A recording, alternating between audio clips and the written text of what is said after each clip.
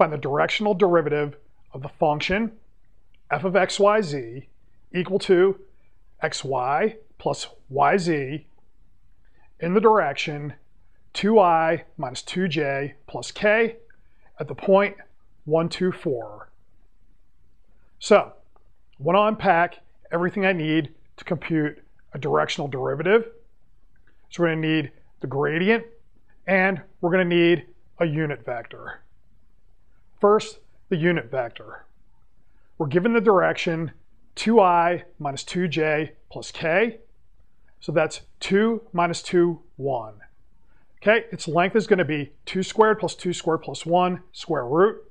That's going to be a 3. So that's not a unit vector. I make it a unit vector by dividing by the length. So the unit vector we use, 2/3 minus 2/3, 1/3. Now, I'll need the gradient. So how do we define the gradient? We take our function, take the partial with respect to x, then with respect to y, then with respect to z. We load it up into a vector, and then we evaluate at our point. So we work through the partials. So partial with respect to x, it's going to be y. So we treat x as the variable, y and z are constants. I put our point in, so we're going to put in a 2. 2 comes out. Partial with respect to y, so y is the variable, x and z are constants. We get x plus z. We put our point in, a 5 comes out. And then partial with respect to z, z is our variable, x and y are constants, so we get a y. So again, a 2 comes out. So our gradient at our point is going to be 2, 5, 2, or we could write it in IJK notation as 2I plus 5j plus 2k. So now what are we going to do? We're going to take this vector, take the dot product with our unit vector. What comes out?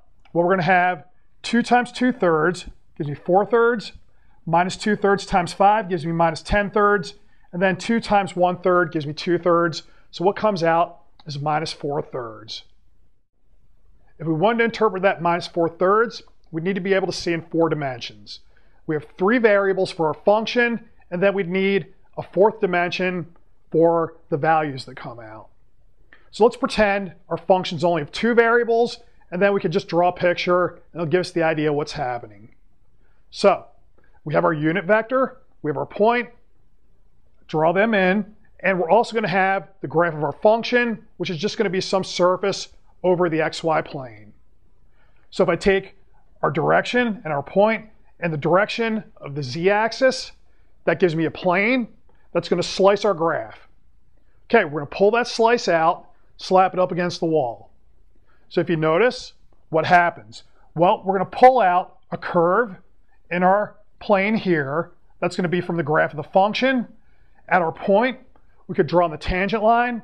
That minus 4/3 is going to be the slope of that tangent line.